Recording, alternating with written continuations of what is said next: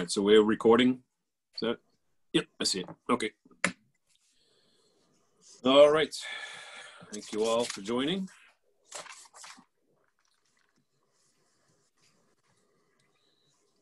First item we got is the approval of the meeting minutes from September 8th. I need a motion to accept notes. I would, if everyone's good with them, I'll accept the motion. I'll second it then. All right, all in favor of the minutes as written from September 8th, 2020. Wayne. Yes. Dave. Yes. Ken. Yes. And I am a yes.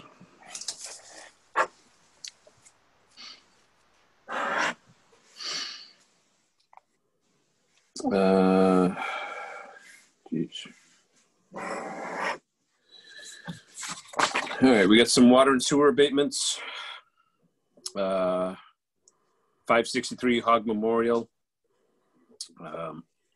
overestimated. So this is an abatement for 106.43 in water, 66.06 in sewer.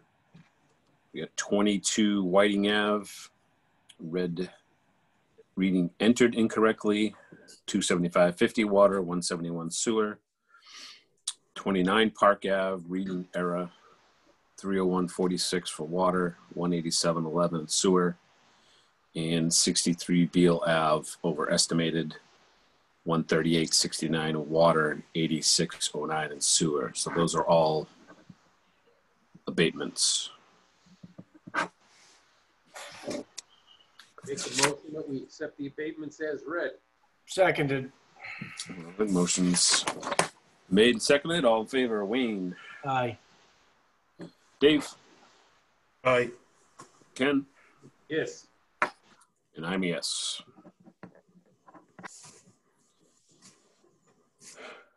All right. So next couple items on the agenda are some movements for employees. Patrick Smith moving from water sewer to park and tree. And Brad Dudas, apologize if I'm not pronouncing that right, moved from highway to water sewer. I guess I don't think we need any type of vote. They're all employees, and if this is just for information purposes, I'm assuming they're all staying at the same pay rate and none of that is changing. Yeah, if I could speak to that, Kevin.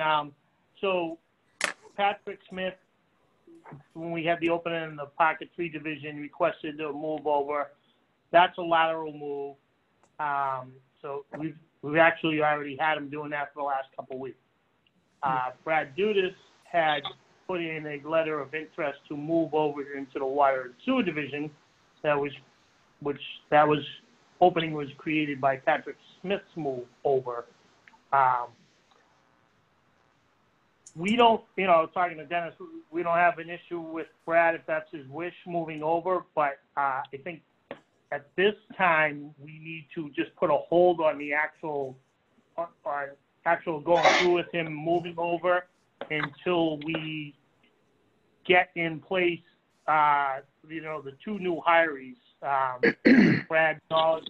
With Brad's knowledge of the highway division and the workings of the sanding routes, et cetera, I can't really afford to lose a guy when I've already lost two guys in the last, month that have knowledge of the sanding routes, et cetera. So until we can get a body in there, meaning the new hirees,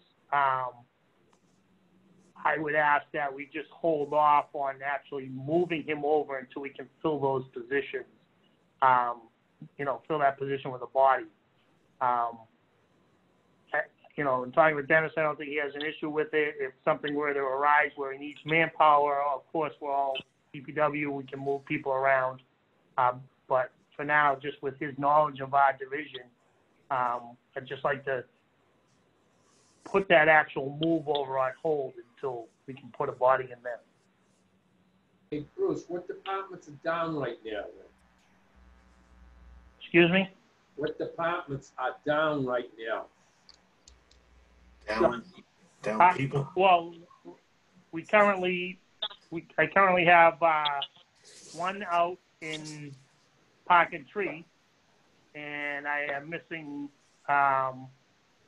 one mechanic, so that's within the highway division. And if we were to move Brad over now, I would be down another person in the highway division. But the way it stands now, with holding them for the new hires, it's down in water and sewer. Right? Actually, Bruce, we'll be down 2 in highway because Ryan's now moved to the garage. Oh, yeah, that's correct. So we moved Ryan into the maintenance division. So if we were to move, and Ryan was in the highway division. So if we were to move Brad now, it'd actually be down 2. I'd be down to a foreman and, one equipment operator, regular driver that is in the highway division. So it would be tough going into the winter. Even though Patrick moved over to Park and Tree, you still down one in Park and Tree, or is that? Yeah, Jeff Riley's still out. He is, okay. Yep. Yeah, a few more. Thank you, Bruce. I think Bruce and Dennis, it's your prerogative. It's your, you know what I mean? If it's not, if it's just a lateral move, no change in pay, and we can't have departments, we got to maintain at least some semblance of manpower. So I'm not opposed to waiting until we get at least one hiree in for highway. Yeah, and the guy's not losing any money. He's still getting paid the same rate. So, I wouldn't want to hurt the guy if we were promoting someone. Certainly, I'd want to get him in that new position. But where it's just a lateral move pay-wise, I think it makes more sense just keep them where they are until we straighten out some of these or hire some, to fill some of the holes. Right. I was going to ask, I was just curious if Patrick had some of those sewer certifications. I think that we're trying to get more people to get. Yeah, Patrick does not. Patrick, okay. All right. Of course, now that he's gone to Park and Tree, they would be of limited use to him anyways. Okay. All right. I think like Kevin said, you guys are managing the day-to-day, who's doing what. And in crisis, you borrow, right? Right. Yeah. So. Okay.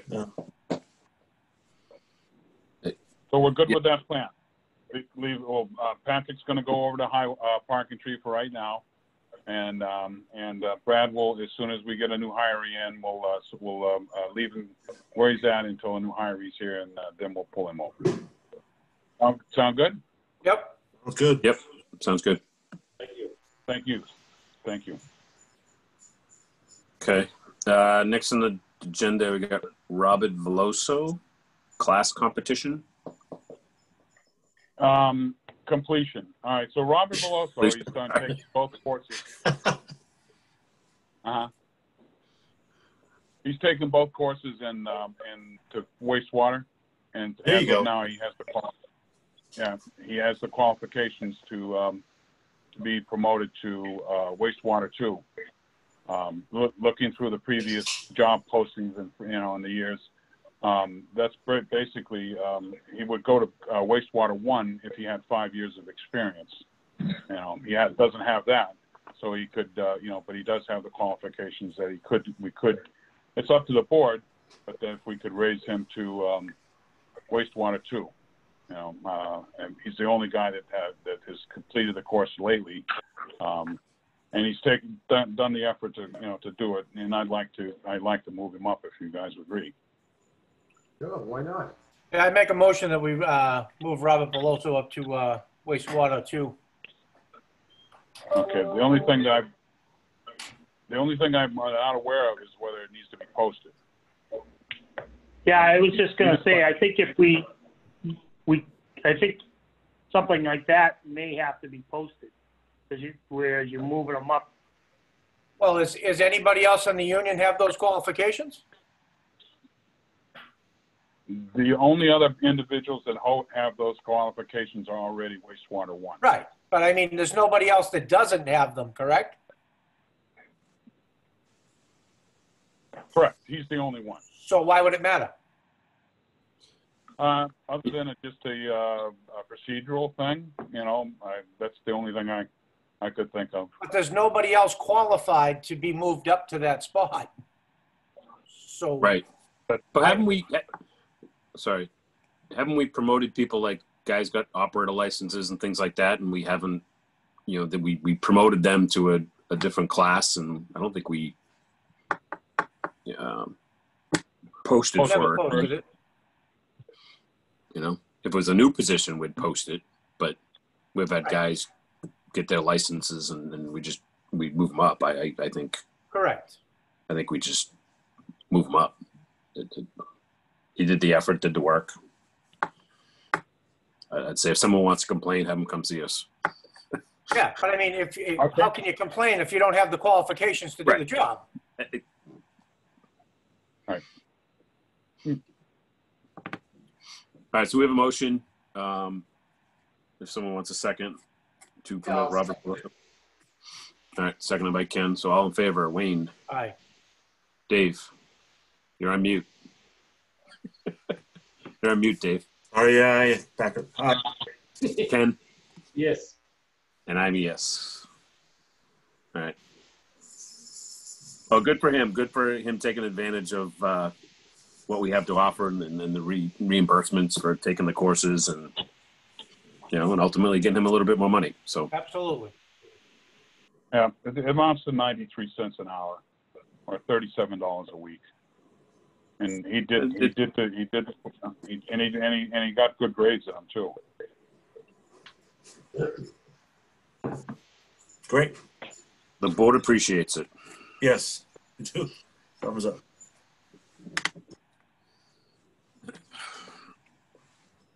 All right, we'll go down the list in order here. Christmas tree fundraiser. So this is what you sent out, Bruce? So, yes, I was approached by Michelle Lamartina. She wants to, Dollars for Skulls is starting this year as far as their fundraising program. Due to COVID, they've been limited on how they can raise funds. So she was looking for a way to help out with that. And she came up with this idea. And so I guess she's just looking, she just wanted to make us aware, get the board's blessing to hold this in the town park. We were thinking inside the upper baseball field, due to the fact that it's fenced in and there's power outlets available. I didn't have any problem with it. She just wanted to run it by every board in town to make sure everybody's okay with it. So that's why I sent out the information. And you know, I think she's just looking for maybe a quick vote for the board to okay the use of the park for that reason. I think it's a great idea. I make a motion that we let Michelle Lamartina have her Christmas tree fundraiser in the park. Agree, I'll second that. Bruce, just, I'm all in favor. I just had a couple questions. So this is just people buy a tree, they put it up, decorate it, and then we'll assist them in the cleanup, or we'll do the cleanup. Is that kind of the understanding? Yeah, I see our participation will be to help remove the trees after they've been stripped of all the decorations. Just assist in not so much setting up the trees, because the people who do the trees will be doing that. Just, you know, giving the guidance of where she can get power. She's already talked to Peter Palazzo as far as any safety issues, how we'll do that. He's the electrical inspector in town. So, yeah, our help will be limited, but, you know, that's pretty much all we'll need to do. Okay. So there's a motion and seconded to allow Dollars for Scholars to hopefully run their Christmas tree fundraiser. Wayne? Yes. Dave? Yes. Ken? Yes. I am a yes. Hopefully they can get the approval, and then we can, of all the other agencies, and they can do it. That'd be good.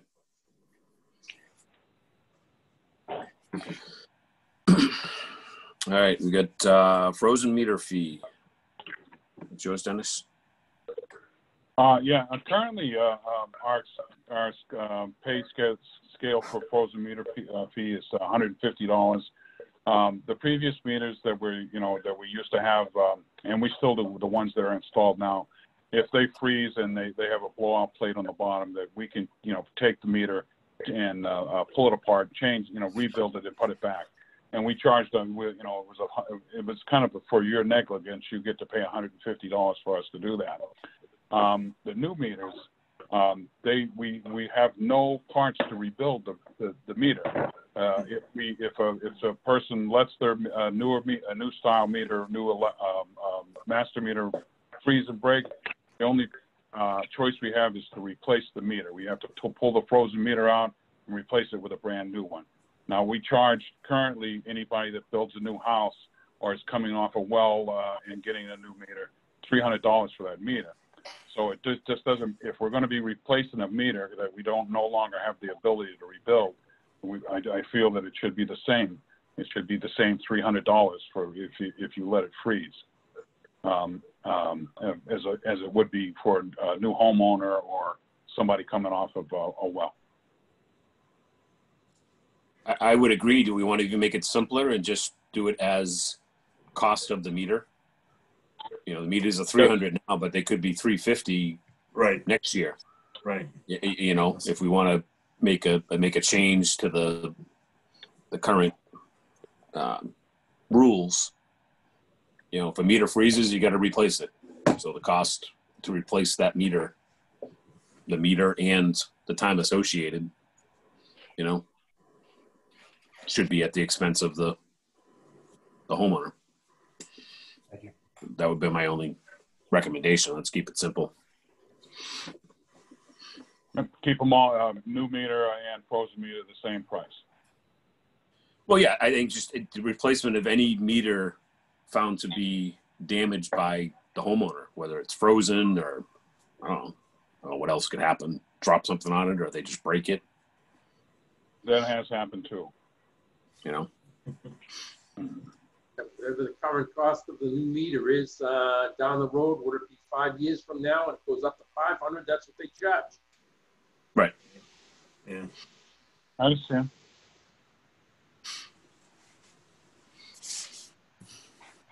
All right. Yeah. So someone wants to make a motion that we could update that fee schedule. Make a motion for the frozen meter fee or to replace a meter that the homeowner damages for the current cost of a new meter. Seconded. All right, we have a motion second. All in favor? Wayne? Aye. Dave? Aye. Ken? Aye. And I'm a yes. Okay. That was easy. Inspection fees. Okay. As far as that, when we have this is something that hasn't ran across too much. So when a new contractor or homeowner or whatever has a house and they're going to demolish it and then build a new house, we charge we have an inspection fee for the disconnecting the existing service and then and demolishing the house. And in some cases, that's all that happens. They demolish the house because it's such as Commercial Street that was on the fire, had a fire. They just demolished the house and we inspected the water lines properly disconnected, and then that's the end of it. In other cases, they demolish the house and then they build a new one, and they would install. They would the work that would be done on the water service would be longer. It would be So the initial demolition, and then we might go back and then inspect when the new water main was made, or water service was installed. In my mind, I think it would be, once they've paid an inspection fee, such as like the plumbing inspector when they pay for the buildings, it doesn't matter how many times you go back, it's the same inspection fees. And currently, we have a fee for demolition, and then we have a fee for new service. And I just, it gets. I believe it should, once you get paid for the, because you're already getting the $54.85 for the connection of a new house. Once they pay, an individual pays the inspection fee, that fee should carry you to the completion of the project. Isn't there a fee too, Dennis, for turn off and turn on as well? That's true, and that's included in, that's another fee that's included in the $54.85, for new construction, But when we would go, a lot that was a house was being demolished, and we would turn off the water, we would get that fee, okay? And I just don't see why we should double charge them when we go back and when the new house is there. That fee though for putting in a new meter or taking out the old meter, whatever, that's included in with the turn off, turn on? Not just the turn on, turn off. Okay, is not included. Is not part of the inspection fee. The inspection fee is a separate fee altogether. Okay, and so in other words, if we get an inspection fee for a new house, somebody subdivides a large piece of property, and then we go back and we start doing inspections for water connections. That inspection fee covers every time we go back and inspect. So if we go back and we inspect where they've installed the curb stop, and then we go back and install when they are connected to service, and then we go back and inspect after they finish the inside and they're ready for a meter. That one fee covers multiple visits. Can I ask how you came up with the figure of $54.85? That's when the entire, so that would be connection to sewer, connection to water, the inspection, the turn on, turn off, and the installation of the meter and the cost of the meter. It sounds like that would be a little more than $54. You're covering the... No, $54.85, and that's for the individual house lot, okay? Okay. And that doesn't count. That doesn't count if they install a new water main. That's $50,000 by itself. And the same thing, connection to installing a new sewer, extending a sewer pipe, a sewer main, is $2,000. I'm sorry, $25,000. The $54.85 per house. $5,485, or is it just $54.85? That's what's confusing me. No, $5,485. Oh, okay, thank you. I was thinking you were saying $54.85 right along. My apologies. All right. So the point, my contention is that once they pay an inspection fee for a project, okay, that we should, that inspection should carry us through the completion of the project. And just the inspection fee, not the rest of the fees still stay the same. Right, okay.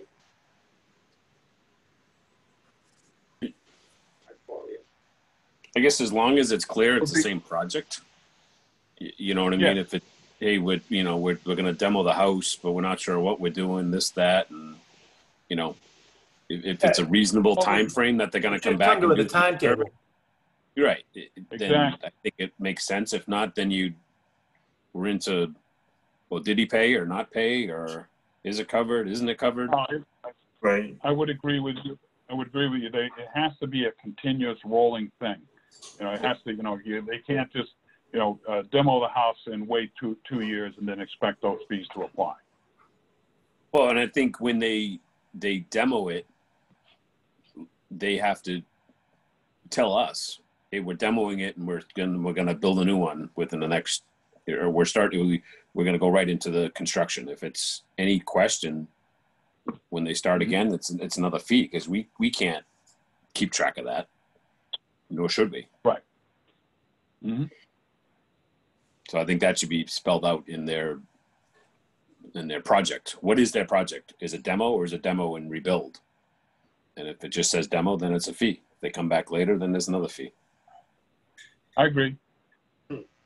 So I think if it's a demo, if it's a demo and rebuild, and this is just for the $100 inspection fee.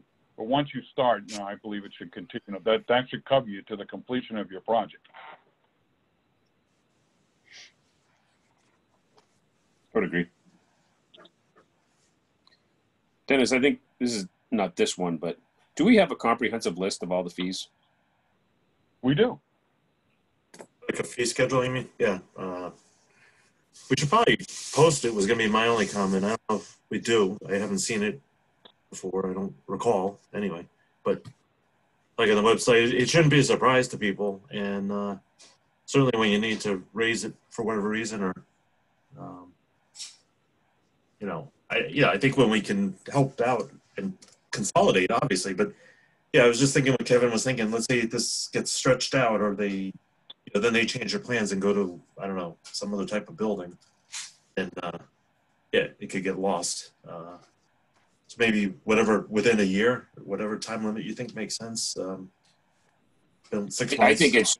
I think when they come in to say, "Hey, we're demoing this house," if they're just saying we're demoing it, then they pay a fee. If they come back 4 months later and say, "Hey, we decided to build the house," then it's another fee. They have to tell us up front. Right. They get to tell us what the I would agree. I would agree.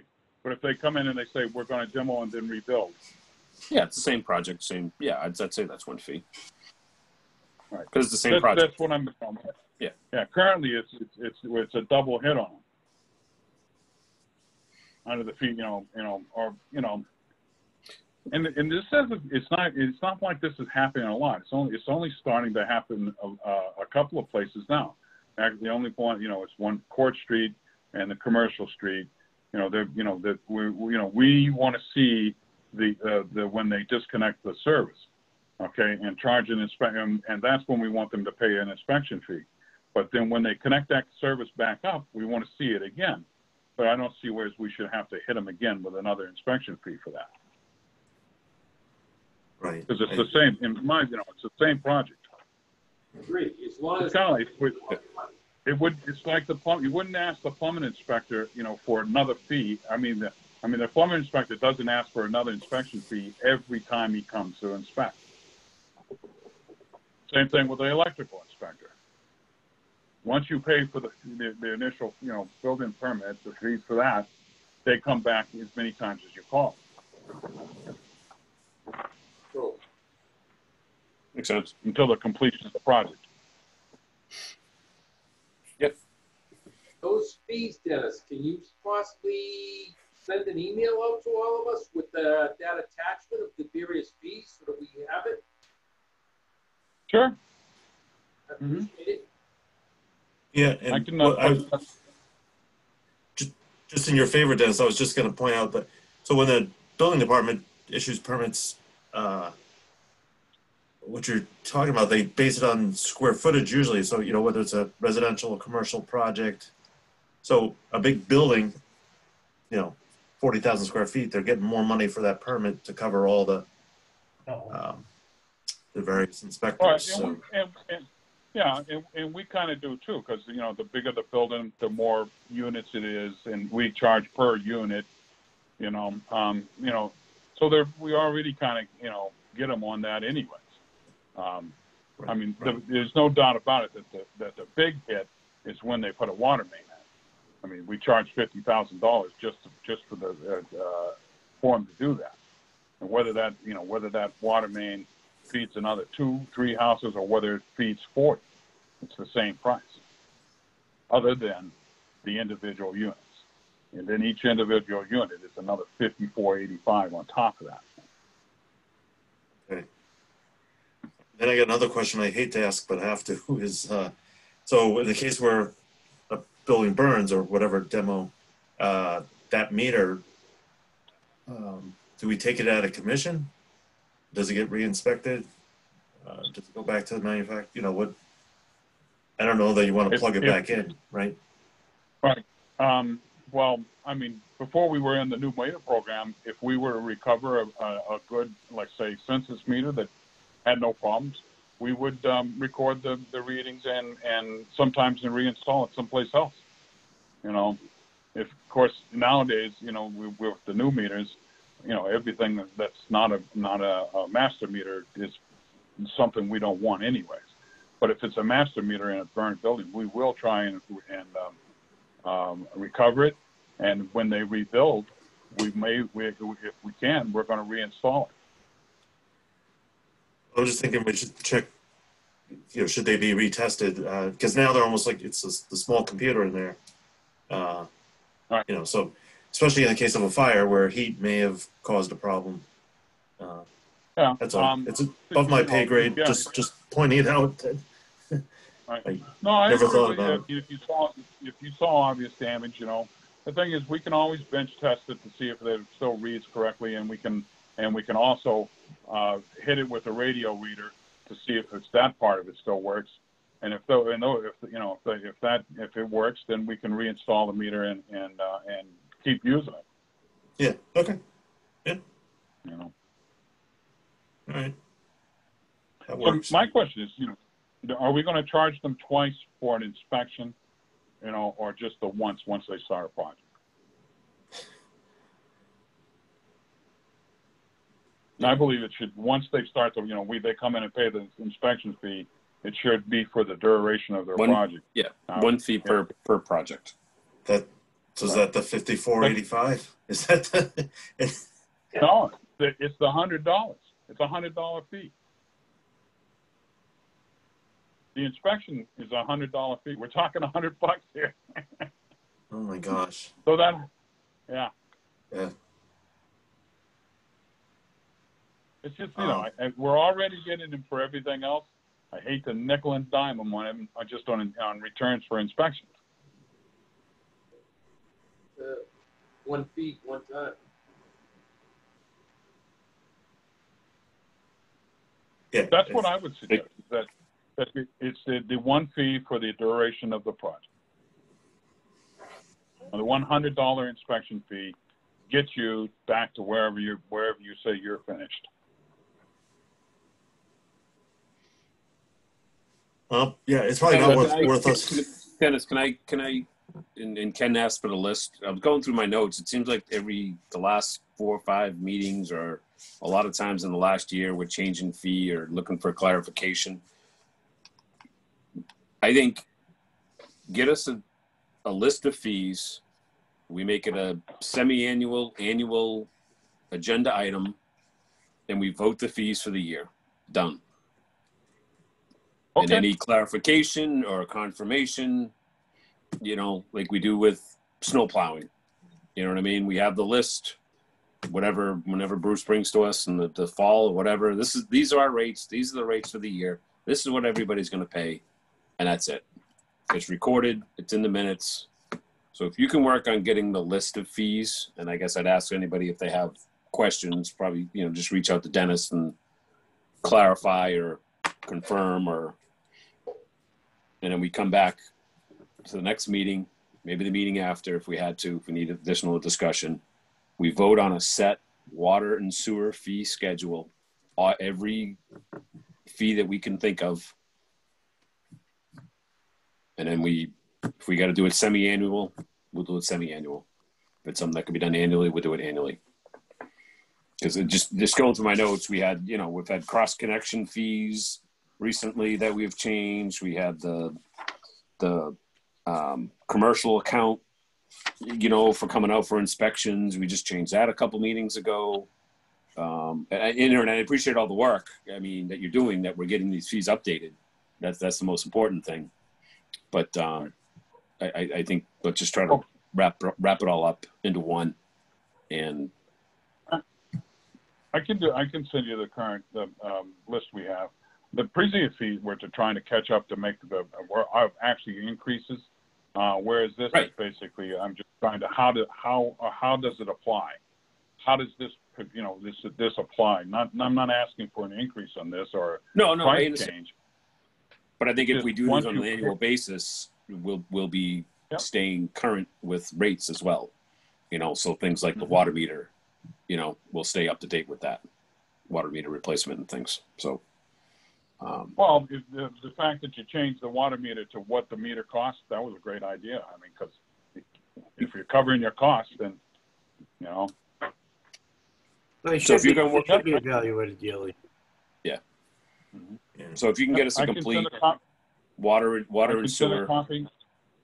Yeah.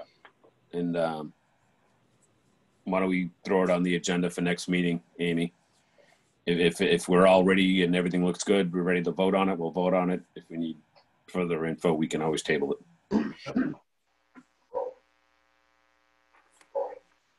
Yeah, I mean, just to clarify, it's not that I'm opposed or I think anybody is. It's like I won't remember. You could tell me the fee, what it is tonight, and then next meeting or 6 months from now, I'm not trying. So if I don't have a list to kind of check and compare to, it's. I thought you were talking about more money, honestly. So when I first was hearing that. No. On this particular fee, I want to know how long it should last, and I think it's basically once you pay this particular fee, it should last for the duration of your project. That's all, and there's no price increase or anything. It's just how it applies. Right. I think your concept is good. Hands with that if that helps. I mean that's. So, but be helpful to see it on paper, And whatever we come up with, we can post on the website too, or whatever. Right. I mean, makes it simple, especially now. We should look at all of them. Yep. We should look at all of them and make sure that they align. So, work on getting them out, Dennis. We can look at them and we'll put it on the agenda for next meeting. I have them on paper right here. It's just a matter of I'll scan them and send them. Yep. Okay. But as far as the application of this particular one, like I said, I think you guys are pretty much feel like I do, is that once an individual pays the initial inspection fee, it should apply for the duration of his project. Well, I think those are things we can put in this schedule, Dennis. We can put that right in there, so there's you don't have to interpret it. You don't have to. We don't have to. The person applying for it doesn't have to. I mean, that's part of it too. Mm-hmm. Part of a fee schedule is, okay, what do you get? What do you get for your fee that you're paying? So we can include that. So, all right. Next agenda item: future town meeting articles. So we have already the finance committee and the town accountant, they're trying to do some advanced planning. And I know we got the Force Main project that we're looking at. But if we, I could give them a laundry list of stuff. It's just, where you guys want to go next. They're asking for a spring town meeting? Yes, for next spring. Okay. I guess first and foremost, and I haven't reached out, and I know today was Frank's last day, so we probably have to start talking with Lisa about scheduling a fall town meeting for the sewer. Right. Based off of our conversation with Ziad, that if we want to get funding lined up and SRF funds and things like that, we need to have town meeting approval. And if we have to wait till spring, this project isn't starting until 2022. So on the subject of articles, chime in. So it was my intention to present articles this year at town meeting. One for a new mower and a continuing effort to update the mower fleet, which some of them still date back to the early 2003, 4, something like that. So getting another new large mower, and I can purchase that. I'll try to get that out of the cemetery account, which currently has close to $30,000 in it. The mowers are a little over 10. So, so that was one of my articles. Another article that I'd like to present this year would be for a one-ton pickup truck. We have a 2003 in our fleet that has seen better days. I don't know how many years we're supposed to get out of these trucks, but I think it's time to replace that before, it's undrivable. That would be a raise and appropriate request. Also, a raise and appropriate request would be the effort to continue trying to weed out the 1999s. So I would request another dump truck. This time, it would not be a cabin chassis. It would be the regular truck with a dump body, because the remaining Sanders we have are slide-in. So this would make that truck, dual purpose. We could use it for a dump truck during the summer, and during the winter we put the slide-in there, and it's our dedicated sander just for the winter. Another article that I think is very, very important to present at town meeting is a lift for the mechanics garage. They have portable lifts now, so they wouldn't have to be mounted into the floor of the old garage. We'd be able to move it over into a new garage when it gets built. It'll be the same type of lift I'd want to get in the new garage anyway. So I've been researching those. They're about $45,000. And another article I was looking to present this year would be for an infield grooming machine, one of those 3-wheel machines. The machine that we've been using for the last 15, 20 years was a hand-me-down from the high school back when they had a shop, and we can't get parts for it anymore. It has no steering blocks now. We would use this machine to groom the 3 baseball fields that we care for, and the pathways, the gravel pathways that run throughout the park. So, we could get a couple good uses out of it. They're around with attachments around $20,000 or more. And then lastly, the article that we want to present every year for the road work, $100,000 for various road work. So that's the most important one. 4, 5, 6. So there's 6 articles. That's kind of a lot, but the cemetery account can pay for the mower, and I was thinking of we could use some of the cemetery money to offset the cost of the 1-ton dump, because that's where we use the 1-tons in the cemeteries anytime we dig a grave or we're working in there. So with the board's blessing, those are the articles that I'd like to move forward for and present to the FinCom and the town accountant, at least moving forward, to see what they say.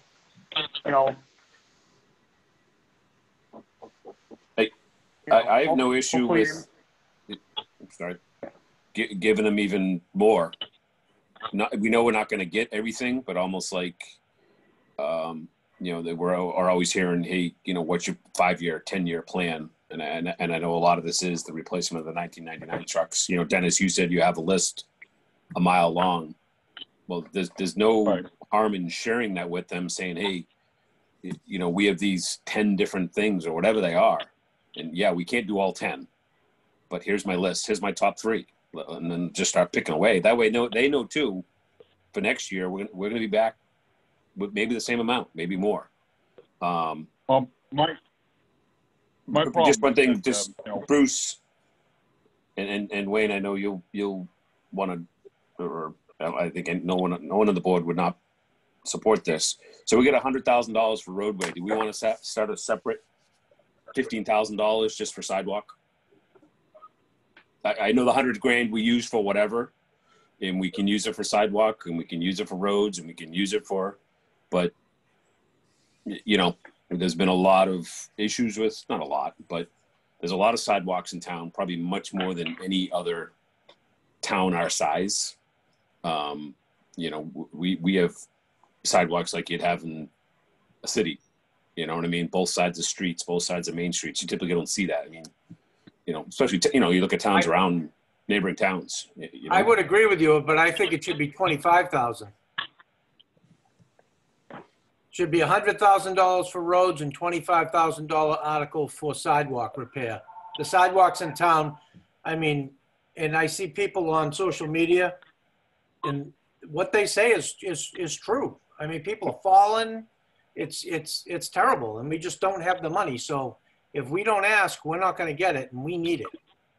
So I would like to see $25,000 a year to redo sidewalks and $100,000 for the roads. I think Bruce, that's fine. Yeah, make a second one just for sidewalks. And we have a lot. You know what I mean? And 25 grand doesn't go too far. It's going to go a lot further by us doing it. You know what I mean? That allows, the highway department to, hopefully we can do a lot with them. Yeah, I mean, $25,000, us doing the work it goes a lot farther. Yeah, I mean, that's 50 grand if you had to pay a contractor. Right. Easily. Right. Yeah, that would be good, because I agree. Yeah, I thought Kevin's original suggestion was 50,000. So I didn't. Maybe I heard you correctly. I think I said. And 15, I thought Wayne was chopping them down. No. 15, 1-5. 15, yeah. No, I get. I mean, 15, 25. I mean, I think we got to start somewhere, so we can start at 25, and if it. No, that. Yeah, because that sounds good, and it will be specifically for sidewalks, and obviously it would be something that we would have to,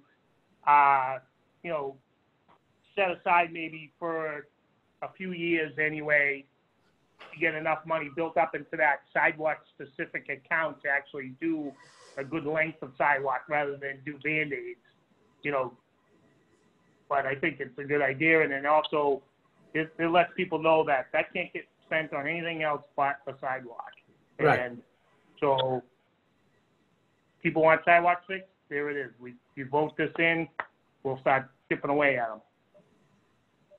Right. Yeah, I think that's important, because the perception is that more money, taxpayer money, is coming our way, and it doesn't come to the DPW. So Yeah. by having specific articles, that'll call attention. So I agree. That's great. And we've done a lot of sidewalks over the last 10 or 15 years. It's just, those get forgotten when, you walk down a bad sidewalk.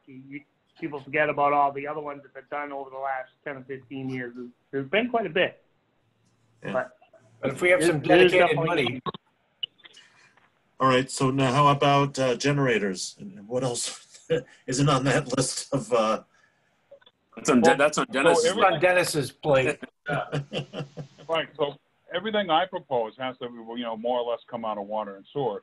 And of course, the big thing that we got to get done is the sewer force main. And what we have after that, I mean, I got a truck that's got 165,000 miles on it, and it's currently 14 years old. We still have the 30 streets in town that are, the water mains were put on, but the services weren't done, and the trenches are still there. We want to consider that Beaver Street main, what we're going to do, how we can take advantage of whether, Brockton with that valve tie-in. And the other thing is, the one thing I didn't, mention when we were talking about Auburn Street is that if we're going to repave Auburn Street, it has a fairly old PVC main over the majority of it, and then there are many sections of it that still have asbestos cement and mixed in with PVC. So there's a section of PVC and then asbestos cement, and then it's back to PVC, and then up by the curb it turns back into 8-inch plastic. And I have faith in plastic. The problem is the saddles.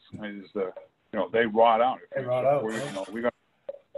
We're going to do anything as far as looking at that, or we just want to pave over it and cross our fingers.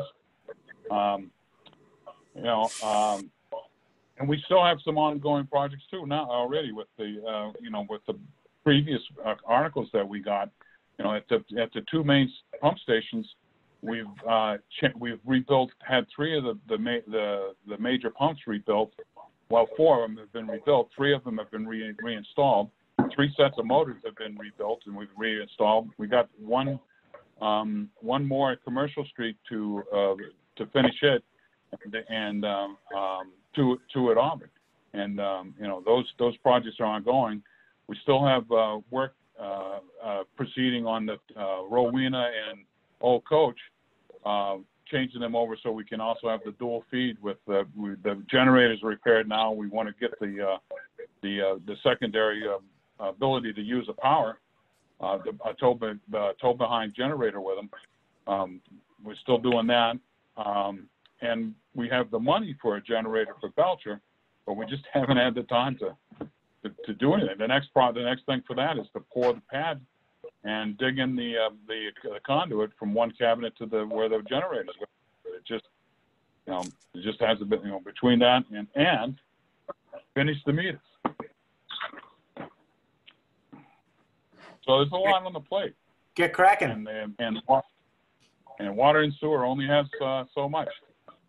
Wasn't there a little patch that you had to do from the pump station out towards Route 18 with either the water or sewer too, Dennis, that you were talking? If they do the force main? Well, if we're going to do water on Auburn Street, I would imagine that we would start where the state left off. At the intersections. Well, I think that we should discuss as a board replacing that main at the same time that we do the force main while the road's dug up, and we incorporate it into the same bond as the force main, because those saddles are going to rot off. It's just a matter of time. And another thing is, it shouldn't add any cost to us, but we should let Brockton know that if they're going to replace any of the valves on their 24-inch main that is under Auburn Street, that they should do it. They should coordinate with us. Right. Yeah. There's two sets of valves. Yeah. Just a thought. Do we need to talk to N-Grid, or should we talk to National N-Grid about the age of that service in the road too while we're there? The gas service? I think when we get, I'm sorry, gas, yeah. Can we get a better timeline? If we know this project is happening next year, then it's, notifications, as early as possible. Early spring, hey, the road construction's going on, you have a year to get your main in, or you're going to be. You're going to be waiting. I don't know why we could. Yeah, I don't know why we couldn't just send them a letter now. Tell them we're in the planning stages of it, and you need to start thinking about it. Yeah, we could. Good. We don't want to run into the same thing we have on 18, where we got to wait another 8 months so that the road can settle. Typically, every year I correspond with National Grid Gas regarding any road work that we have upcoming for the next year, just so they know what we're doing, and they can go ahead and just exactly what we're talking about. Go ahead and replace anything they need to replace before we go ahead and repave the road. So they usually reach out early, but we can add that to the list when we send it to them.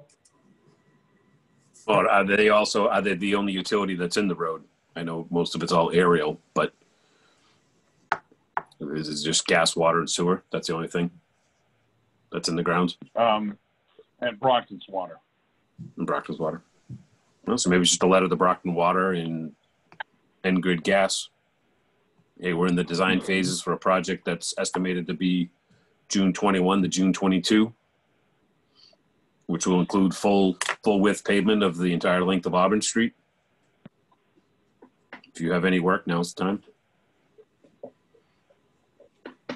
That makes sense. Yes, it does. Can you guys work on getting those letters out? I mean, they can just come. I mean, I can call Pat Smith. As far as Brockton, I just call Pat and Pat Hill and just tell him. you need to put it in, I think we need to put it in writing and send them a letter. You know, address it to do they have a board of commissioners, or they must have some similar type of board or something, you know, water superintendent, or, you know, I don't know how their hierarchy works. Yeah, it should be in writing. You know, and the same thing with NGrid. You know, I know we have the local contacts and, you know, the guys you deal with locally, but it should go to them as well as, you know, if there's a regional or something like that. That way there's, you know, oh, nobody told us. Yeah, that's no problem. I have that contact info. I'll send them an early letter, not including any Chapter 90, just basic road work that we'll be doing, just to give them an earliest heads up as possible. Yeah. I mean, best case, we're looking, you know, it's like I said, a June 21 to June 22 construction duration. You know, that's best case. So it's going to give them 18 months to plan. Will do. Yep. And I think if that water main is in that, I don't want to say bad shape, but in that condition, then maybe we throw that into it. Well, it's just a lot of plastic, asbestos cement, cement. So, yep. I mean, we're bound to have a problem with those saddles. Other thing you got to throw in there too, Dennis, is the bit, if Brockton's gonna be putting in that T for us, well, we got the road open, we want to do the backup. Yes. For water main. Yep. So we'd have to That's the other thing is that, you know, besides the fact of replacing the main, it should probably increase to at least 12 inch. Mm. The main on Auburn, I would agree. That's what we put on the MassDOT side, right? All 12 inch. Yeah. Yes. Yes. I believe, yeah. Yep. Yeah, we don't do 10 no more. No. Okay. Well, I think, I mean, talking with the force main, I think we need to, I know Ziad said he was close on an estimate. We can throw him this little curveball now and, hey, can you throw in a couple thousand feet of water line and add it to it? I mean, that should be fairly simple, to be honest. I mean, a 12-inch main in the street, you know, there's not a ton of houses. It's not like we have a house every, you know, 100 feet going that whole length. So you got some in the beginning, but then there's large areas where there's not a lot of services. So, Dennis, maybe me, you, and Ziad can talk, and we can have him just crunch some quick numbers. You know, again, if we're going to go to town meeting, we need to have not complete, but a good estimate of costs. And I would agree, if another couple million to replace the water line, you know. Right. Okay. And like I said, I'd give them the more information, the better for a spring town meeting. You know, let them tell you no. But all at least the board members are aware of how many breaks we've had on Beaver Street, right? No. Well, once Dennis reminded us, me anyway. About 4 in the last 5 years. Right. Yeah. So that needs to be taken care of. Yeah. And the other thing is that Beaver Street main, that 6-inch Beaver Street main, feeds an 8-inch ductile iron main at Bent Meadowview. And you're not supposed to do that? You're not supposed to feed an 8-inch with a 6-inch? What's wrong with that? No. It's been a while since I took a fluids class, but I don't think that's proper hydrology. Is there a friction loss there? A little bit. Yeah, that's it. Going back by the patches. Well, Mr. Chairman, it appears Bob has a question. How much water sewer capacity remaining do we have? Oh, it's how much? Yeah. So, Bob, to answer your question, capacity, we're fine. when we do the force main, we don't have to make it any larger because the size we have works with the flows. And then also our agreement with Brockton that we finally just finalized. Our flows are in line with that agreement. So luckily we don't have to increase the size, and contract wise, we're in good shape as far as what we're allowed to send. Thank you. I would agree. Sorry, I don't pay attention to the chat rooms. I just Thanks, Dave. it popped up. Aren't you the secretary? Isn't he the secretary? Yeah, I guess so. Good job. All right. Go down. Date for next meeting. Oh, yeah, there was a November. question on that. Hey, Bruce? Bruce Martin? Yes, sir. Oh, okay, we're talking about the next meeting. Is that something you gotta wait till you talk to the town hall? I did have brief conversations regarding that today at the town hall. So I'm not sure if we can leave it open-ended still, if you have to actually vote, but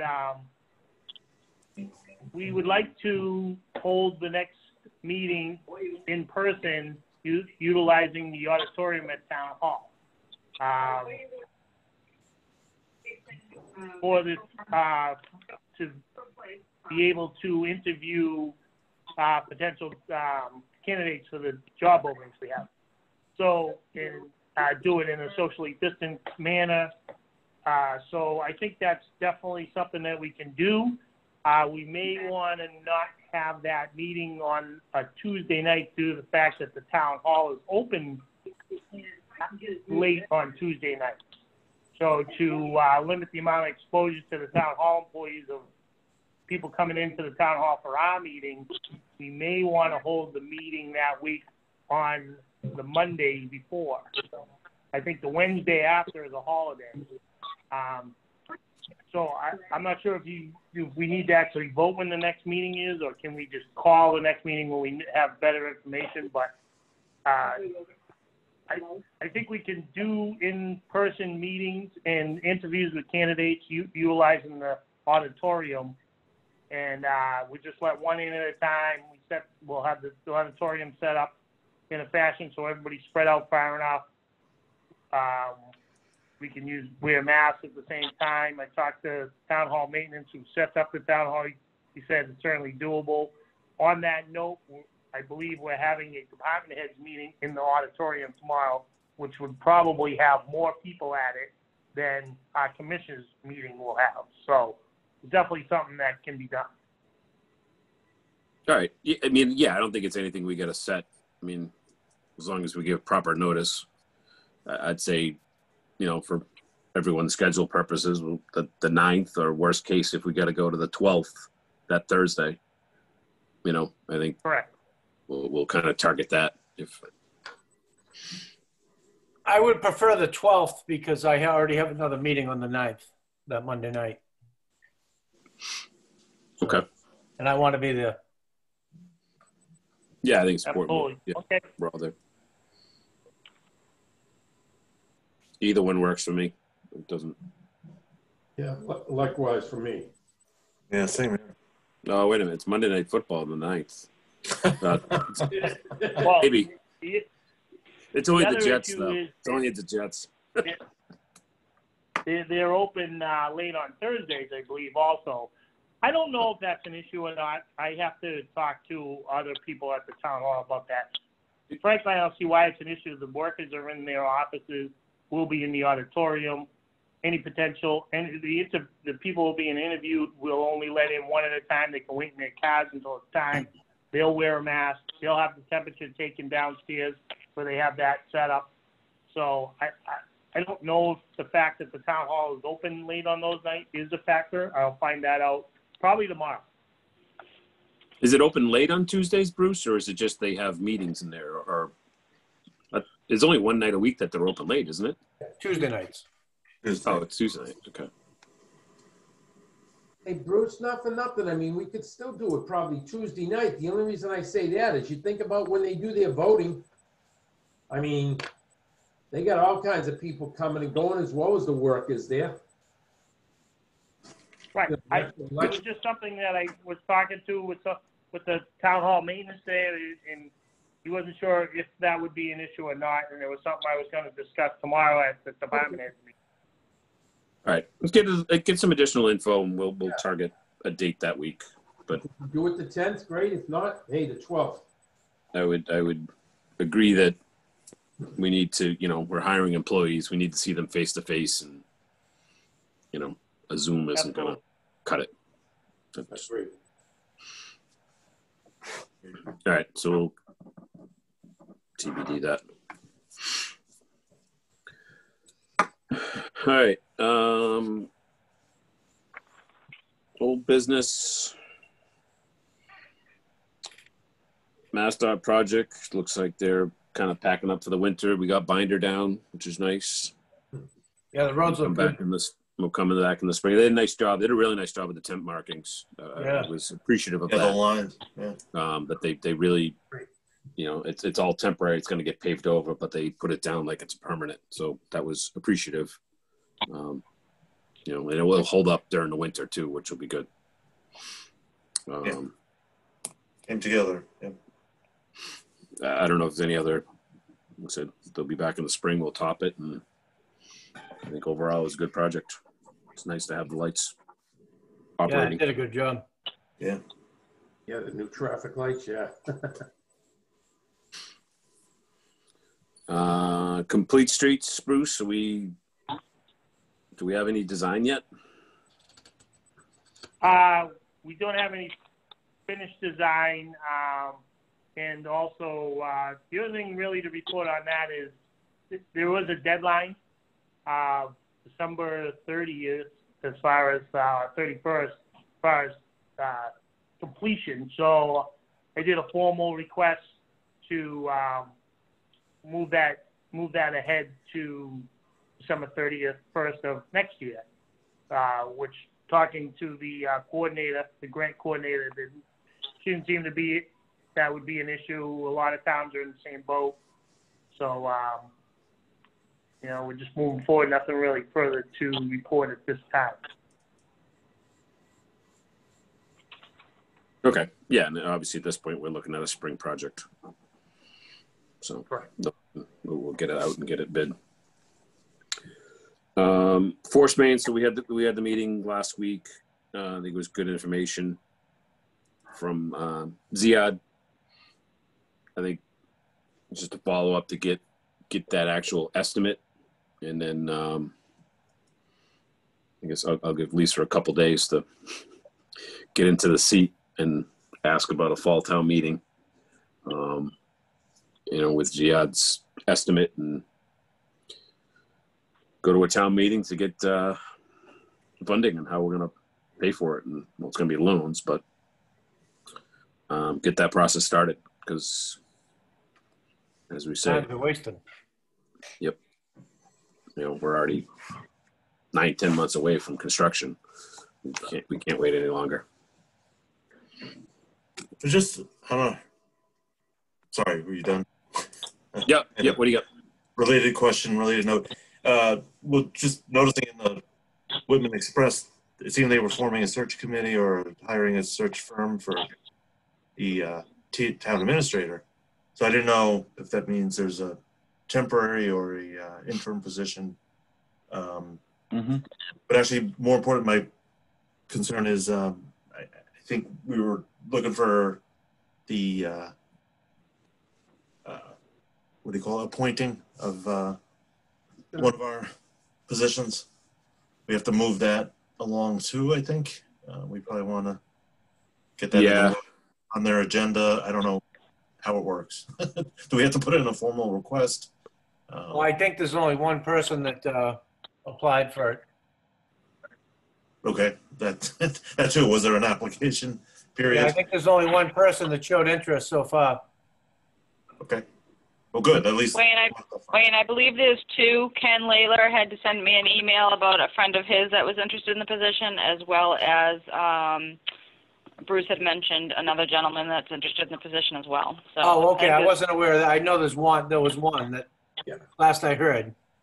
The selectmen have to go through their process and let us know, I guess. Maybe. No, there's supposed to be a joint meeting. It's a joint meeting between us and the selectmen, and it's a Oh, joint there is? vote. Yeah, it's a combined vote between the two boards, so it would be up to nine members, 9 votes. When's that supposed to happen? Any idea? That's That's what I'm saying. I don't know. Oh, okay. I think Yeah. there's a lot of changes there, so that's all I'm saying. Yeah, we may have to. Right. Yeah, because From what I saw, Lisa Green is the acting interim Right. town administrator. I think that I saw that on yeah, I did the myself. selectmen Zoom. Yeah, effective tomorrow. So, and as far as we're concerned, questions, we'll go to Lisa and until they, hire a permanent. So.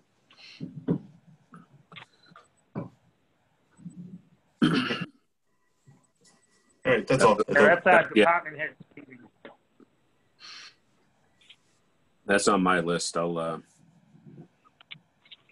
reach out and talk about both those, the fall town meeting and the filling of the open position on the board.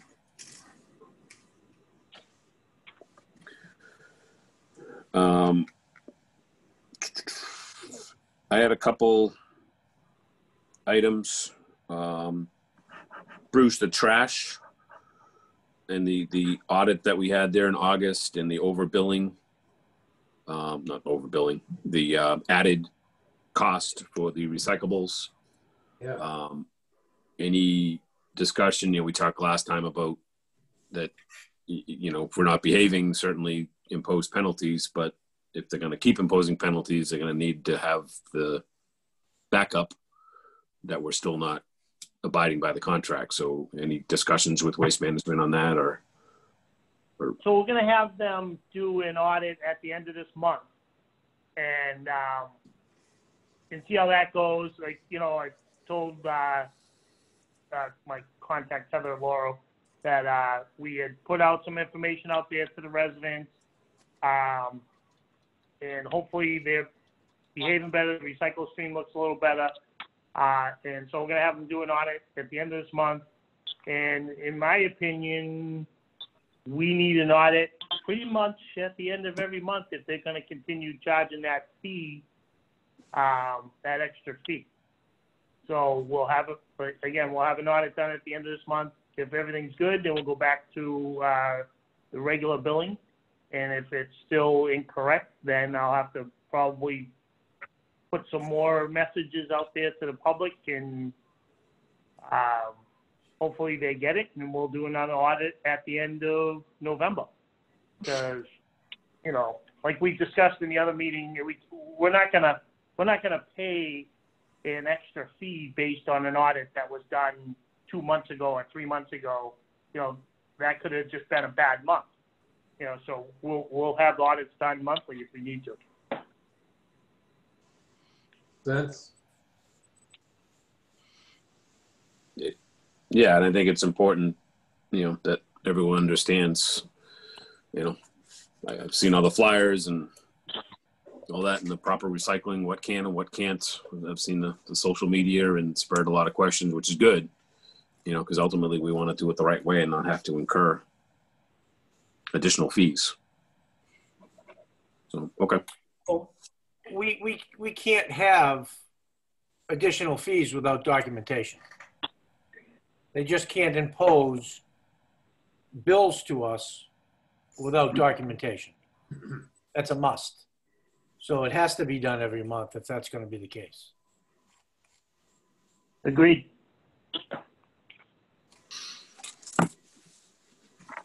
Okay.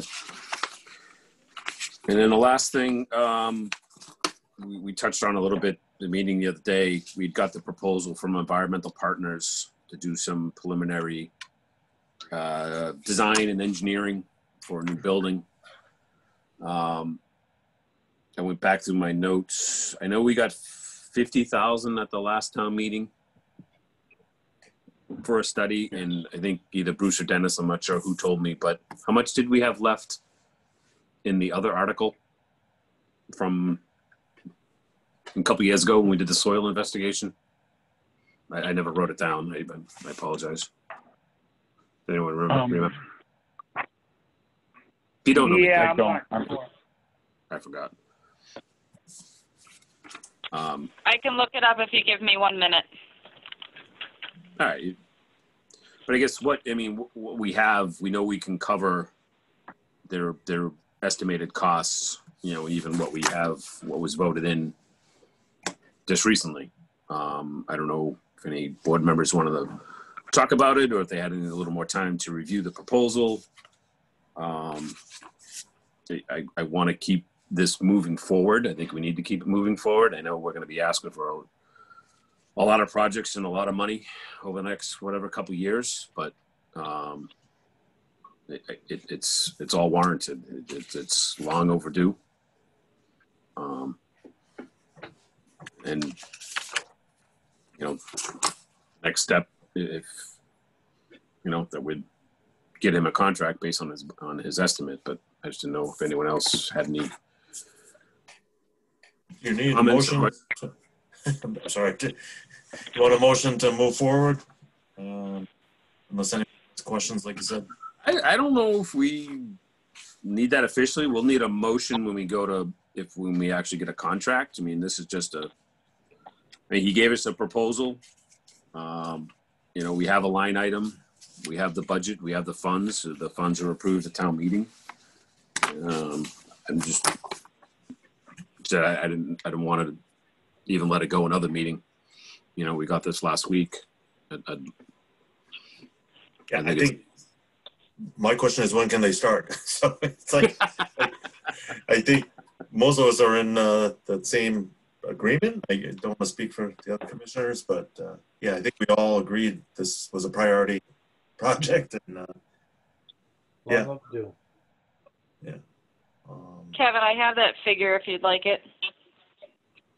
Yeah, what is it, Amy?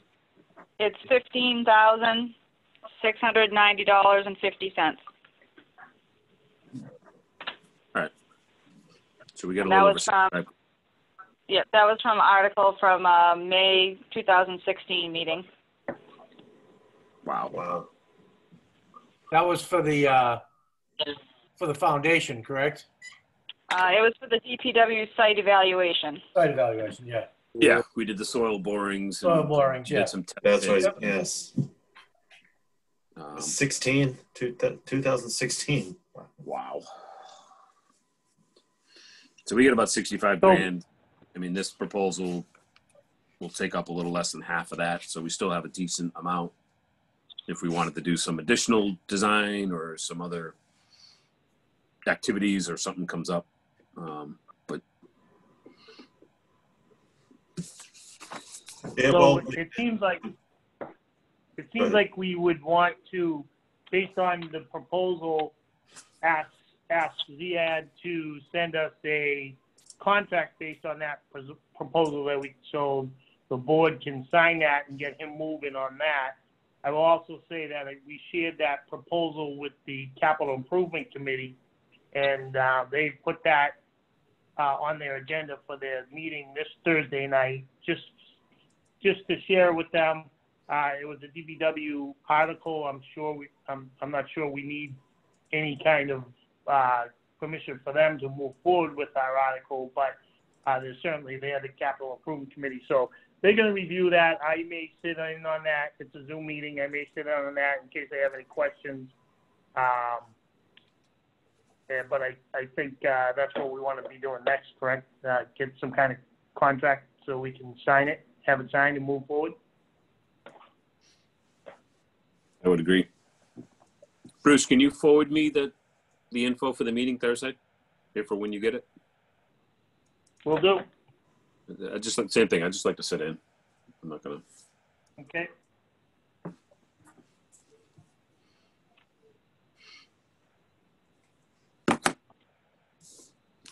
All right. So I think we can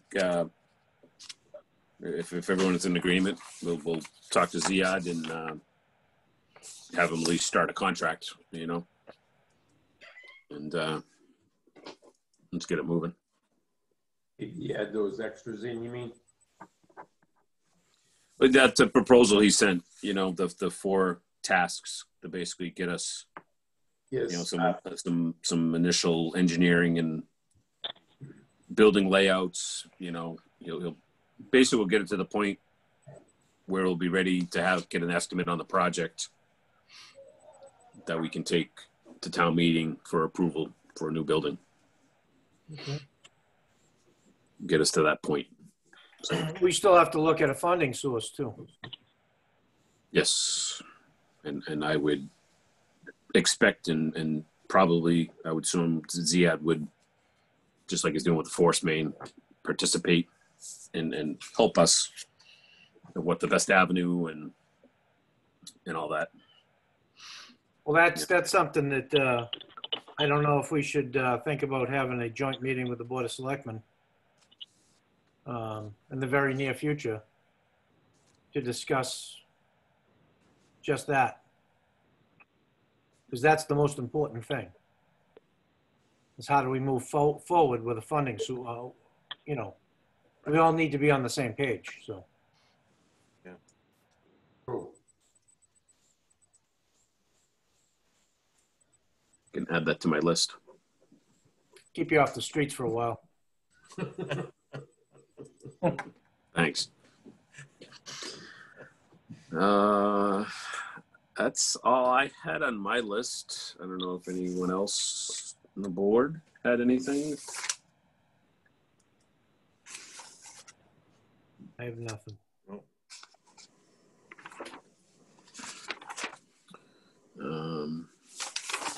Dennis, Bruce, you guys got anything? I do have one informational thing. I recently sent a letter to Mr. and Mrs. Larson at 25 Rock Street. Their previous bill, water and sewer bill, has been underestimated on the last 8 years, resulting in them getting a bill. A bill will be coming to them for $7,100 and change. Ooh. Mm. Wow. Something I could throw out to you, Dennis. Is there some way after, or maybe 2, 3, 4 estimates, that is a way we can, similarly your water meter thing, that if they don't let you in after 2 or 3 times, you can shut them down or charge them in some sort of fine or whatever to get these people to wake up so we can do something? Well, I understand where you're trying to go with it, and I agree. I mean, it'd be nice to be able to do that. This particular person, according to the records, we did leave a slip every time. Out of the eight estimates, we left a slip on 7, and we have written down that we left, and we probably left one at the 8th time. The guy didn't write it down, whoever was reading the meter. That we left that we would like to either read the meter ourselves, make an appointment, or they could read it and tell us, and they never responded to it. All right. Okay.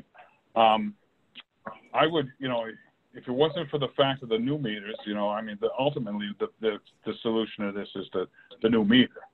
Right. But when the other thing is that I've asked the CDS billing about what algorithm they use to determine an estimate, because I would much rather overestimate and give them money back than be in this position where somebody's looking at a $7,000 water bill, because it was underread. I mean, because let's face it, if you're handing them money back, they got a smile on their face, okay, but not so much the other way. So I think, in the future, it's the estimates we need to, first of all, they can't, the current way they do it is that it is done is looking into this, is that estimates sometimes are based on previous estimates. In other words, you're making a guess on how much they owe based on a previous guess. Right. So they you know, they should, that, you know, trying to make an estimate off of another estimate is just, in my mind, foolishness. Just, you know, it should be, you know, based on an actual reading from some time, you know. And then, you know, and not in this particular case, but in other cases, you know, you have parts where, you know, people change, people die, or they add more people, you know, and the estimate isn't any good, you know. Well, So at some point, we need to go back out there, and like Ken said, it needs to be sooner time than later that we need to actually go to the house and request to read the meter. So this doesn't happen. Whether we have to send a guy out at 6 o'clock at night to do it and pay the time and a half to do it, that we need to be doing that. Yeah, we need some way to wake the people up so that they let us in or let us read it, or to get them to read it and call it in. Well, I would say that this bill here is going to be a pretty good wake up. Well, yeah. Dennis, when you said that the system or whatever does the estimate, what do you mean by that? We don't control that. We don't look at. And again, if it's been estimated that many times, you only have an estimated number to look at. But that's not in our control. We don't say, okay, let's go. However it was established in the past, and I can't tell you how it was, you know, but you know, I believe that when the girls, you know, ask for an estimate, the billing system, CDS billing, it figures it out. It does it. It's not like they add it up on, you know, on the scrap piece of paper and they come up with the estimate themselves. The only time is that is when somebody, if we know we've got an estimate and somebody's refused to let us in, you know, we've actually chased them down. In cases where we've chased them down, we might just add another $500 to their bill just to get them to respond. Sometimes they do. Sometimes they pay the $500. We're going to resurrect the ZAP fee? Yeah, I know. That worked great. Well, we did. Sometimes it did. Can I chime in here for a minute with the billing aspect of it?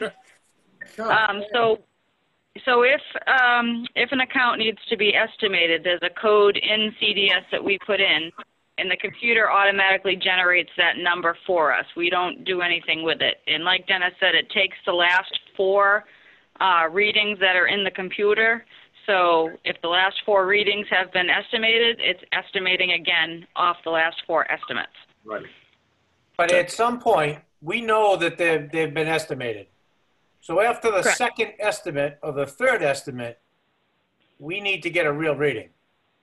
Whether we have to go out there at night to do it and bang on the door, but we just can't just keep estimating and estimating and estimating. I agree with what you say, Wayne. But you know, we've written some of these accounts. We've written letters to, and you know, we've personally visited. Asked to estimate it, and it's not a good time or whatever. Or I got to move boxes. I'll call you back. And some people we've been a lot of these accounts we have been back to, but they just not. And other than shutting their water off. The only other thing you can do is to stop using the computer estimate and start using an estimate that you do yourself. I think impose a penalty. Exactly, yeah, and that's where I was going. That's exactly where I was going. Right. So four estimated bills, $3,000. I don't know. Right. Well, but the thing is that I think that we should change. We can talk to Danny at CES Billing and say we want to change the way the estimates are done. I would say that the estimate. So if you have 3 actual readings that you're going to look back and do an estimate on, I think you'd use those 3 actual readings and add 25% to the bill for the first estimate. And we can change that. That automatic algorithm that it uses to say that. Okay, and then the second reading, if it's another estimate, you add 50% to the bill. And you keep going up 25% until they either talk to us or let us in. Yeah, I think the new meters, I would assume, and maybe, I don't know if you know, or Dennis, you know, we can run a report and it can tell us it can tell us exactly what meters were estimated. And that's a report that can be run every time we read meters. Right. None of the new meters are estimated. And so you already know. I mean, like I said, now we're, you know, we got the Dead Sea Scrolls, you know, keeping track of meter readings, and it's just, you know, the new system will allow us to know. And if you stop it at 2 or 3, well, you're still getting 2 good readings and 2 estimated readings. You know, if the system's going back 4 readings, that's 2 years currently. So it just, this is one that you got 8. You know, if you get it after 2, well, you get 2 estimates and 2 reals, so you're still getting somewhat real numbers. Yeah, but once you get 3 estimates, none of the new meters are estimated. No. Right. Why would they be? Right. It's always been old. But I mean, then the board needs to come up with a decision of how many estimates we allow, and then we start with some type of penalty to get their attention so that we can actually read the meter or put a new meter in. Yeah, I'm with you, Wayne, and I'm willing to say it's one estimate, but then also I think we have to send out something like a certified letter. Exactly. Then we can trace going forward, because we have to change that policy for sure, that the notification occurred and we have proof of it. Because I think going forward we can't risk any more of these kinds of mistakes. So I fully agree. We got to change the policy, and I'm with want to go 1, 2, or 3 strikes. 2 years. Even with COVID, yes, we have to come up with an arrangement. Well, if you do 2 estimates, that's a year. Yeah, right now. Agree. I know. That's what I'm saying. Maybe it's 1. It can't happen anymore. And we have to overcome. You know, I'm saying the COVID issue too. We have not tonight, but let's put that on the agenda to find a way to work around that. Yeah, and we need to get the meters put in, the new meter. Yeah, that's what I'm saying. Yeah, if we got to buy suits for the guys or something, then let's talk about it. But anyway, that's another topic. But yes, so I'm agreeing. You know, I would say at a third estimate, you know, so you give them 2. If you come to a third estimate, whether it's a penalty, a fee, right? I'll use the old ZAP charge. I think the ZAP is that's not good for us. It's not a good look. No, I know. I hear what you're saying, but that's the point. We can't resort to but I think it goes to your fee structure. That can be an added fee. Put it on the list. Third estimate, you get a fee, and you know. That's why, right? So if that's why I'm saying though, if you right off the bat, the very first one you give, or the very first estimate, it should, you know, that a person it should be based on actual readings, 3 previous actual readings, plus 25%. And then the second one, you know, that way, like I said, we're back into, we're giving them the money when we finally do get in. You keep squeezing them like that until we finally do get in, and then we'll be handing them the money back. As opposed to, you know, you owe us $7,000. Well, I guess this whole thing goes away with new meters. Right. That's what I'm saying. And so maybe Dennis, maybe that solution of just changing the billing, I don't know what they can or can't do, might just be the short term. You know what I mean? That, right. You know, yes. This doesn't happen, I don't think, that often. You know, that we get 4 years of estimated. Yeah, but see, we don't know 4 years. You know what I mean? Yes, I know we have estimated readings, but I think, you know, you guys have an idea of what some of the problem ones are, and if it's showing up a few times, we try to resolve it, you know? We do. But in all actuality, how many do we have that have been estimated 4 or 5 times? Yeah, probably quite a few. So we don't know what the exact amount is that those people owe. We have to have it. I know this previous billing, there were around 200 accounts estimated. That's insane. It's too much. Yeah, I'm sorry. Now knowing what we know and been through, we can't. But I can't tell you. So out of those 200 people, we don't know how many owe thousands of dollars. Right. Could be all of them. Nope. That's a horror show to me. Think about the estimates, Dennis, that you're having trouble getting in just for estimates or an actual reading. How are you gonna get in the house to change the meter? Well, if it wasn't for COVID, I just shut their water. I would do the procedure that, let us in and Right. through the 3-time notice. Right. The 3-time notice, and then I would shut their water off. Okay, and but we never got that far along with the first. We never got the entire town, one time with the meters, let alone 3. Right. Before COVID stopped things. So now it's basically, if people request and we can separate, we do them. But if you can't, plus the rules have changed. You can't shut people's water off during the COVID thing. They've changed the rules as far as that goes. Just like you can't kick somebody out if they don't pay their rent. Right. Right. So, the only way it's like I said, I can think of is that, the estimates should be based on actual usage, not previous estimates, for one thing. And change the way the estimate's done so that it always is more, not less. Yes. The thing is, once you do an estimate, so if you have one out of the 3 previous readings that's low, and you do an estimate based on those 3 previous readings, that can be low.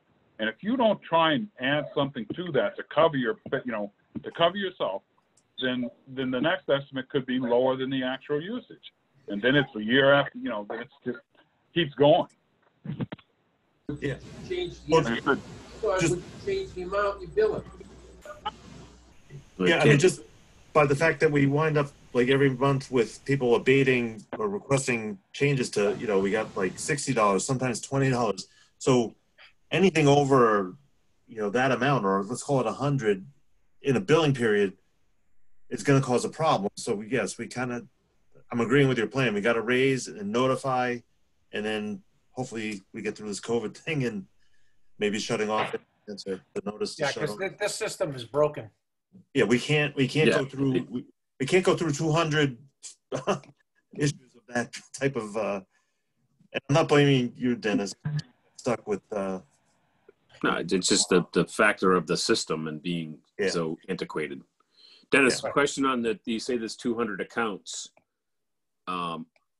Is there any ability to get a list of what accounts? And even if you just had that list and compared it to the list from the previous, and you just go down and, hey, this house this was on the list again, and maybe, find those ones that might have multiple estimates, or do they just?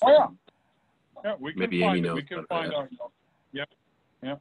We can find which houses have more than, let's say, 3 or 4 or 9. Well, it's a good idea, Kevin, because let's say it's even people we're familiar with, our constituents. I'm willing to call people I know. It's tough, people you don't know. That's a different story. Some people may not even know. That's what I'm saying.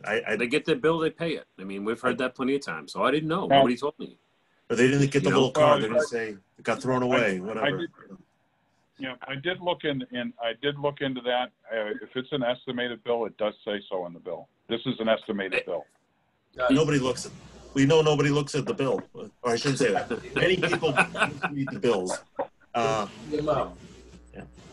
So. I can tell you that most of the estimates that were done in this billing cycle, they've had multiple estimates. It's not just one. I have a pile on my desk of all the estimates, and there's a lot of them. That's where the problem lies, right there. I guarantee you that some of those people owe thousands of dollars and they don't know it. Yeah, that's a problem. I motion that we adjourn tonight. Too late to change now for them. He's getting frustrated. Dennis, how do we start chipping away at this? And I guess how do we help Amy get through the stack? Is it you know, Lonnie helping her out? Is it getting someone in there a couple extra hours a week to help her out? Someone that might know the system? Hinting heavily. I mean, Just, I don't, if you take a dozen of those, you know, whatever, 15 to 20, and just get letters out, maybe you get 10 that you get an actual estimate. So now we get 10 less. Yeah.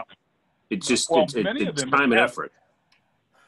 Right. Many of them have had letters and just, you know, with no response. Get a list of those that are estimated right now, Dennis. I know you can't fill them this time around, but for next time, then you got the list and you can just start hitting them for with the surcharge more or less, or that letter.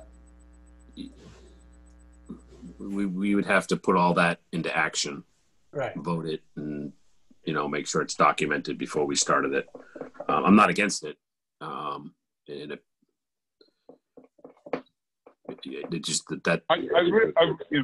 One thing that I really think would have made it different is, you know, kind of late to change it now.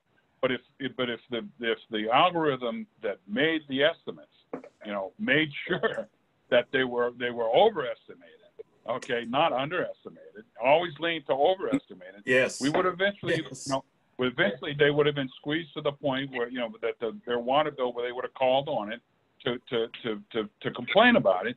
At which point we could say, well, let us change the meter, and we'll get a real reading, and then and give you the ability that you don't have to call it into us anymore. We can read it by radio. Yeah, or if when they go to sell the home, they actually get a credit, that would be appreciated as opposed to an added charge. So I agree with that. Yes, absolutely. Yeah, exactly. You know, right. We can also send a crew to the house to talk to the homeowner. You know, if they answer the door. I mean, chances are, if they want, you know, because they know why we're there. They, you know, if they don't, you know, if they want to answer the door when we're knocking on it to read the meter, they're not going to you know, not answer it for us to you know, discuss their meter. Here's something I'll run by you, Dennis, and I know what the answer is going to be. It'll be a no, but could it be possible with all those ones you get new estimates on that some evening or some Saturday that you get a police officer to go with them? Just this way, maybe you'll make the people feel safer. Maybe it will give you a little push to be able to get in the door to read things. You know, I'm sure that would carry some weight, but I would think that we would at least send a, you know, a registered letter before we showed up with a police officer. Well, not so much to threaten them or anything, but just as a, like you said, extra added weight. But, okay, yeah, the letter person. Right. Makes sense. Right. Yeah, I think, you know, it might add some weight to it, but like I said, I think we would at least, you know, do another registered letter. And then, like I said, a lot of these accounts have already had multiple letters. Yeah. And it's noted on the cards, correct, or on the information? It's in the notes. It's in the notes somewhere. And whenever there's a letter been sent, you know, or an appointment that's been canceled for a meeting. That's the other thing. A lot of them, they make an appointment they've made an appointment in the past to have the meter changed, and then they've called and canceled it, and said they'll, you know, call back to reschedule and never do. Yeah. We have to document those. I'm going to make a motion right now that everyone that has more than 2 estimates receives a registered letter from the DPW Board of Commissioners that advises them that they need to get in contact with the DPW, as their water bill may be hundreds plus more than they realize from all these estimates. But a registered letter has to go out to all of those people that have more than 2 estimates. Yeah, to make them aware they got estimates too. Yeah. Yeah, I second it. All right, if we we got to get extra help or some whatever it takes. Yeah, I would agree with everything you guys are saying. I think it comes down to, you know, how can we help, you know, the office get it done. And I'm not looking for answers now. I think about it, you know, Dennis, Bruce, and when you know, maybe it's we pick a couple Saturdays and we knock on a few doors. Maybe we get a reading from half of them, some of them, you know what I mean? The people are around more. You know, I'm kind of, you would have thought with COVID that maybe the numbers would have went down. Is this more or less or about the same, Amy? Is this kind of normal? I would say it's around the same. I don't think it's any more than it usually is. It's just, I know the guys, when they leave the slips at the doors, that's a great system and all, but I think a lot of times those slips blow away. People don't get them, and they just don't think to call us with their reading. Being nice to them, Amy, I'm sure they take them and throw them away. They could do that too. You know, you get a young child that opens the door and doesn't know what it is. It goes in the recycling or whatever. You know? People, they may not even see them, you know? Yeah. Well, the other thing that's happened that I noticed recently was 3 people called with readings 2 to 3 days after they had been estimated. Now it's too late. It's already in the billing system. No, but at least you got, I mean, I'd say you got something, you know? Right. Well, you got it to compare to the next reading. At least you have a reading. When we send, and I'd like to add to the motion a little bit, can we ask, I know we say contact us. I don't remember it. My family used to own a house in New Hampshire, and every whatever quarterly, semi-annual, whatever, they'd get a postcard in the mail, and the postcard was basically a picture of the meter that you could then walk down to your meter with that little postcard and fill in all the appropriate little numbers, just like it looks like on your meter. Now, I know different meters look different, but add that to the letter or put that on the letter, right? You know, yeah, ideally we want to get it swapped out too, but at a minimum, we need to get the reading and maybe helping them understand the information we need. Add that to the letter as well. You know, fill in the boxes, write the numbers in, you know, start right to left or left to right. Or well, those slips that they leave, they have the little boxes on there. So it's the appropriate number of boxes for the reading. So that's similar to what you're talking about, I think. Yeah. Yeah. So let's include that with this letter. So, right. You know, it's a letter notifying that they could owe the town thousands of dollars, which is 1.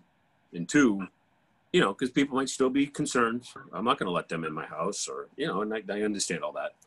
Let's help them get us the info we need and include that visual aid, I'll call it.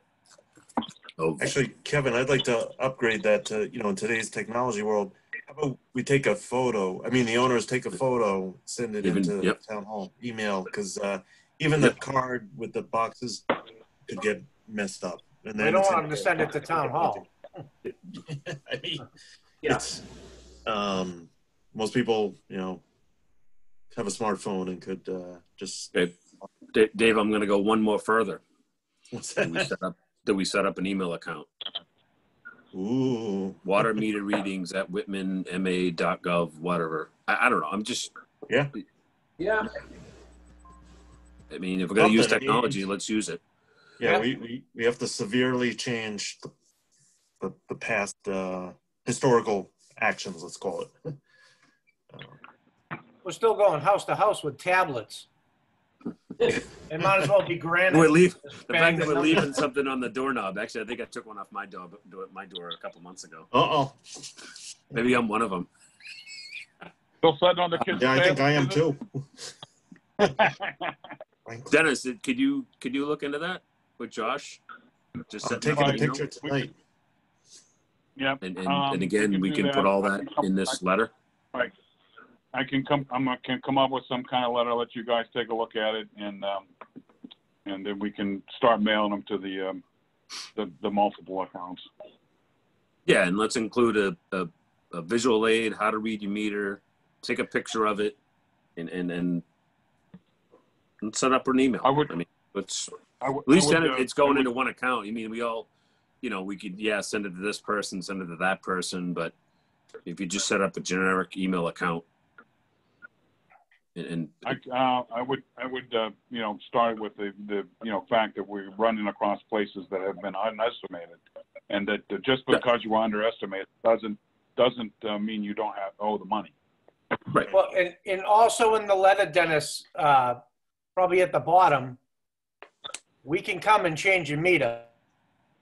Yeah. So we don't have to go through this anymore. Right. Right. Yeah, that's good. Right. By email, they gotta put their name and address on there. If it's not already in there, send them the reading. Will do no good. All right, so we do have a motion and a second on the floor. So if want to take a vote, the motion to send a letter, certified letter to the accounts, asking for readings and all that. Wayne. Hey. Dave. Yes. Ken. Can I amend that and just ask how many estimates do they have to have before you send them the letter out? More than two. I was saying one. More than two. Currently, if someone has two or more. Okay, so amend it to more than two. Yeah. So, We'll start with that. And I guess any progress. I'm a yes as well, by the way. So. okay, yes. All right. And I guess entertain. I don't know what our budget can or can't afford, Dennis, or your budget. If we need to. We'll probably make it up with one address. Well, yeah, that's it. If you look at it that way. But Unfortunately, I mean, I guess that's, we can always move money, Dennis, if we had to. You know what I mean? So Right. if there's, some additional My goal. additional hours or additional personnel, that's a good point. We get one or two of these paid out, we can move monies. If a budget line item starts, getting, if we don't have enough in a salary. My goal with this is that, who on this board would like to get a $7,000 water bill? No way. Nobody. Nobody. I can't. That's insane. It's hard to face people with that. So this can't continue anymore. We need to get to the bottom of this quickly. This can't linger on like a toothache. We need to get to the bottom of it and get it fixed. Because this can't continue to happen. Agreed.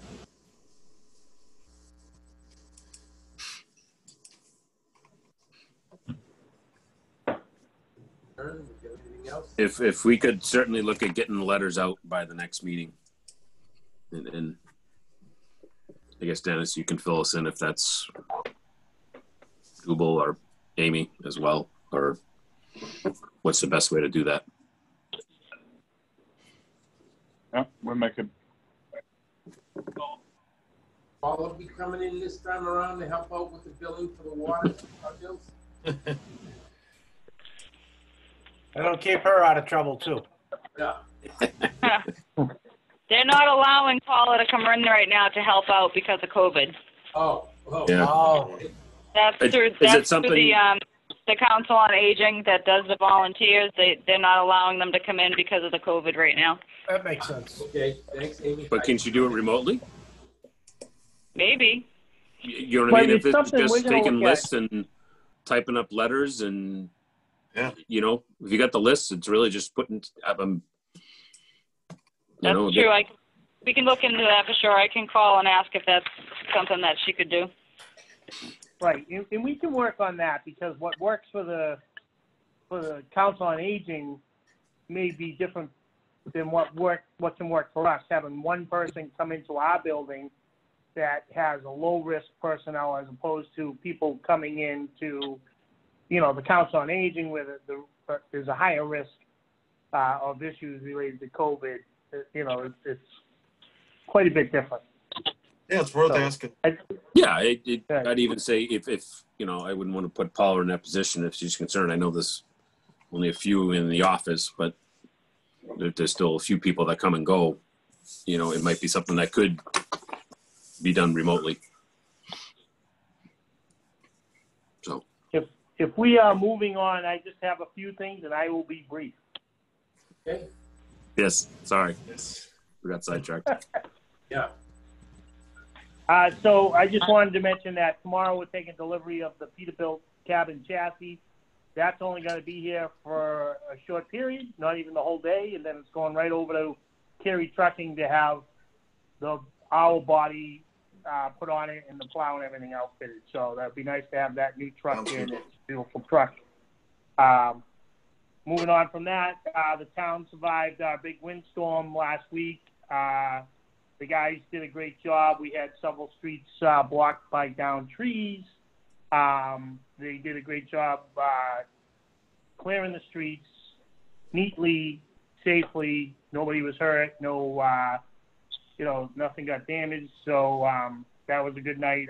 I know Dennis's guys were running around all night long with generators. They did a great job keeping the sewer stations up and running. The one issue that came up again, and it comes up every time we lose power, is 18 and 14 is prone to power outages, specifically more than 18 and 27. And every time that happens, even though it's a state-controlled intersection, Whitman DPW is asked to put out traffic control devices, meaning barrels with stop signs on them at all four corners of that intersection. With no lights there whatsoever, illuminating the intersection, it's really crazy and it's very dangerous. We ended up putting a light tower up in the corner of Wendy's parking lot and shining it out into that intersection and left it on all night long, just to hopefully let people see what's going on there. And we still had the stop barrels out there, but I reached out to the state. They couldn't provide us with any additional equipment. And so I had a conversation with Chris Serra, who's the lead engineer for the DOT project up there, and he was going to ask about the possibility if those control panels could be rigged up to a generator, even if it was our generator. So if we were out, we were going to be without power for many hours, we could go in there, possibly flip a switch and switch over to generated power and just run those traffic control lights. Super dangerous. He didn't know if it was a possibility, but he was going to get back to me on it. And that was just late last week, so I haven't heard anything back. But my other question there. Yeah, it's not a town. It's not a town-run intersection. It's a state highway-run intersection. But response I got from the emergency dispatcher in the middle of that storm was, quote, "We can't be catering to towns that do not have power at their intersections." So we were on our own. Bruce, who owns the lights? Do we own them or does the state own them? As far as, or who maintains them? Us or the state? It's 100% state-controlled intersection, meaning if any lights get knocked down, they do the maintenance on the lights. Anything happens to the lights, we call state DOT. So, I got to ask. The only I want to ask. I don't know if we initiated or them. I believe there's a battery backup option too, from an intersection I did. It's not as good. I mean, they definitely shorter lifespan than a generator if we could get that. But can you ask him about that as well? Like that's I'm 99% sure it is an option that maybe can actually fit in the cabinet that they put out there.